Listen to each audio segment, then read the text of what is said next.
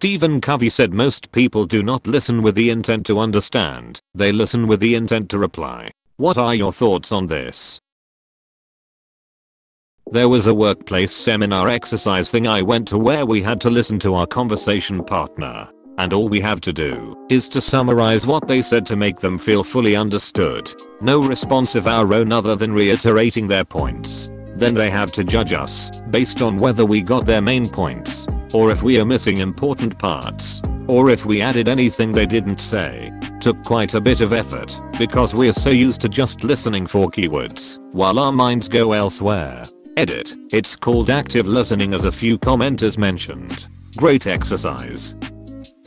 When people think you're dying, they really listen to you instead of just waiting for their turn to speak. Chuck Palahniuk. Fight Club 1996. A recent cancer diagnosis refutes this in my limited experience. It's amazing how quickly it becomes about them. But that's alright. I've never much liked talking about myself. Edit. Don't be too sad for me.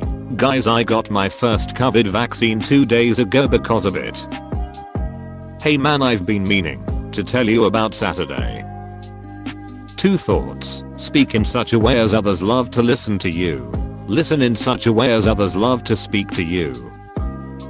This is definitely true for me. I've had to make a conscious effort to stop myself. It's not a trait I like about myself. When I realize I'm waiting for the other person to stop talking so I can tell them something, I force myself not to and ask them a question about whatever they have just been saying. I don't always realize, but I'm trying. Absolutely true. I heard a better version, applicable to almost all arguments. Not listening to understand, merely pausing to reload. Looking for keywords in your story to top it with my better story that is vaguely related to what you said. Nods politely. Polite agreement noise. I find the opposite to be equally true, that most people do not speak with the intent to explain, they speak with the intent to get something said. I believe combination of the two has led to a lot of frustration and likely even war. We should all listen to understand and speak to explain. Yes, there are lots of people who refuse to listen what they don't want to listen and be unable to explain their views in a logical and objective way. Continue. I want to understand. Not knowing the context of this quote, I think it's spot on. I also think it works on 2 levels. 1. The internet democratized mass communication. Instead of reading a book or periodical, I can now consume variety of media made by just about anyone and respond to it with the potential for mass viewership. Case in point, I have read your question and quote, and instead of pondering on it by myself, I'm responding to it. 2. The internet made everyone a superficial expert. I can briefly look up fairly complex topics and know a single point trivia or data without learning or knowing anything else about the subject. A classic example would be a debate between friends that results in rapid Google searches to find and support points. In this case, neither is really looking to learn about the subject. Rather, they simply want a seemingly smart response. It's true, but it's not necessarily as bad as it sounds. The wish to communicate your own experience to others, and the fact that doing so is beneficial to our mental health, is still a positive thing overall. I also think that a lot of this is mistaken as self-importance, when it's more often than not a sign of empathy to try to relate your own experience to that of someone else. Absolutely true. I only read this post so I could respond to it. It's true for many people. I've caught myself doing this on occasion and I always try to correct my mindset. It's frustrating when you take the time to articulate coherent, well thought out arguments, and all you get are yeah buts. Yeah, but what about? Yeah, but have you considered?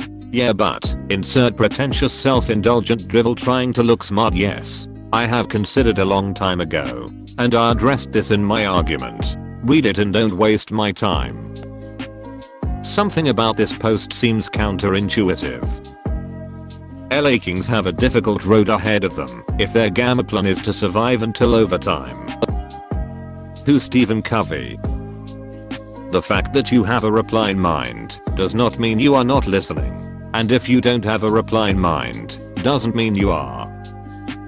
Yes, there is a lot of truth in this, but sometimes it's necessary. When I was a kid, I was quiet and didn't know how to carry on a conversation. I did a lot of listening, but didn't have many replies, and it made for awkward conversations. When I got older and started chatting online to people, I learned how to make small talk and keep a conversation going. And that involved thinking about what you're going to say next while someone is talking.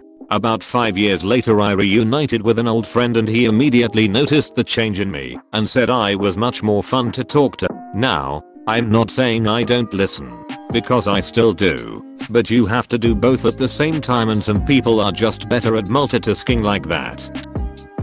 Isn't asking for opinion for this specific question a bit contradictory? Also, isn't answering to this specific question a full-blown acceptance to the theory it put forward?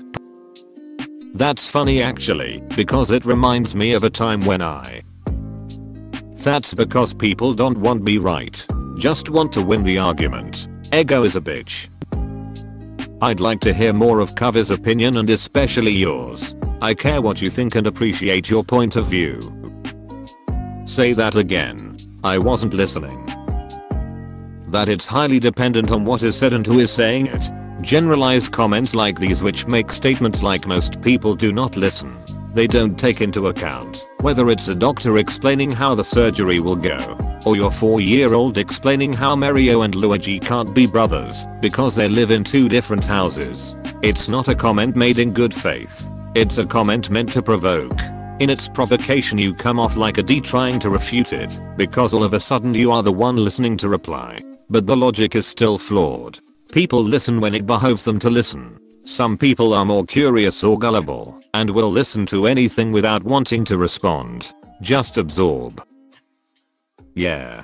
But aren't most conversations listening and then replying? I think a more meaningful quote would be, to change reply to retort. Apostrophe. As someone with ADHD, take the listen part out of the phrase. Too long didn't read. I think most people just want to tell you things. Some people think you only know something because they told you.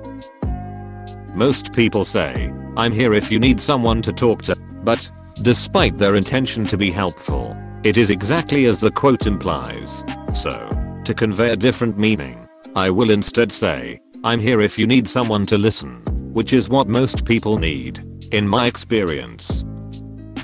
I know plenty of people who could talk your ear off if they pause long enough to let you get a word in. You can see them physical anticipating the moment you shut up so they can keep talking. 2 types of people in life, those who can hold a conversation and those who merely wait their turn to talk. Well, I don't know about that, but I think mayonnaise should not be vilified as a condiment. Yup, that's right. Mindlessly and thoughtlessly agreeing with you.